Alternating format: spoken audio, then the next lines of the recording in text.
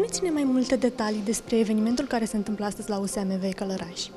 Astăzi, în cadrul Facultății de Management și Dezvoltare Rurală, filiala Călărași, este organizat unul dintre evenimentele anuale ale facultății noastre, respectiv sesiunea de comunicări științifice a studenților.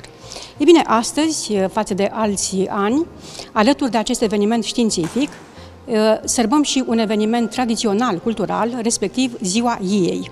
Astăzi, în cadrul Universității de Științe Agronomice și Medicină Veterinare din București, s-a decernat ziua aceasta ca fiind Ziua Iei și evident că, în calitate de filială a acestei mari universități, și noi sărbăm acest eveniment tradițional. Lucrările studenților noștri se vor publica într-un volum, deja am ajuns la volumul 7, la ediția a 7-a acestui simpozion. Sunt lucrări din mai multe arii, din mai multe domenii, respectiv din leadership, sunt studii făcute pe leadership, studii de caz, de asemenea pe comunicare, energii regenerabile, tehnologie agricole, tehnologia prelucrării produselor agroalimentare, de asemenea pe sociologie și inclusiv lucrări în limba engleză și limba spaniolă, pe anumite teme, pe agroturism, pe